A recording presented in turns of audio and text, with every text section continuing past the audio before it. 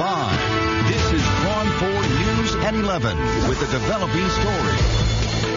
After days of stop-and-go deliberations, jurors in the BART shooting trial deliver a verdict.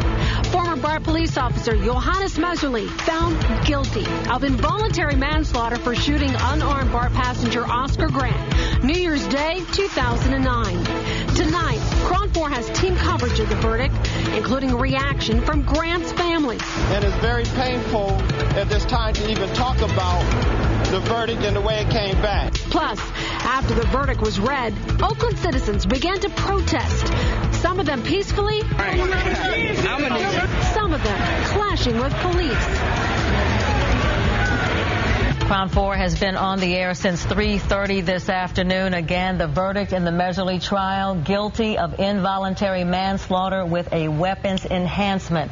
Johannes Messerly is still in custody. He will remain in custody until his sentencing on August the 6th. This is a live picture now in downtown Oakland. At this location, police are beginning to load up and move out. They feel that they have things under control at this time in certain areas, but there are up to about 100 people, troublemakers, who are still roaming the streets and causing problems. All right, let's go live to Christine Connolly. She's at the scene taking a look at another mass wave of officers. Christine, what's going on?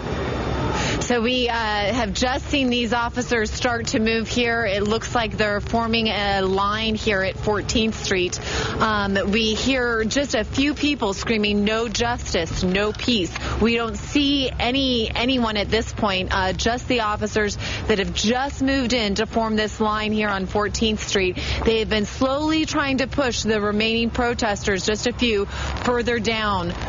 We can hear some screams, but we don't really see. I see just a few people running around down there on 14th Street. But they're trying to wrap this up. We saw a lot more officers here earlier. They moved out because they're trying to wrap things up at this point. So that's probably why they're trying to push this forward. All right, thanks, Christine. We have seen our team of reporters that have witnessed various situations where looting has happened and some other destruction around the city. Let's go live to Mark Jones now on the phone. Mark, you're at the Sears Center. What do you see? They actually have wiped out a lot of huge windows at the Sears store on two sides of the building. The windows totally shattered. There's glass all over the ground. There are steel gates up, so nobody actually got inside from what I can tell, but there's major damage at the Sears building. It's the most damage I've seen so far tonight.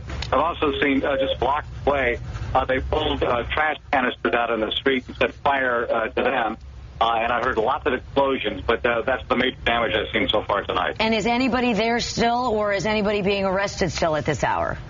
Actually, there may still be arrests going on. I'm seeing scattered pockets of police as I drive around on different blocks. But the Sears location right now is deserted. Okay, thanks a lot, Mark.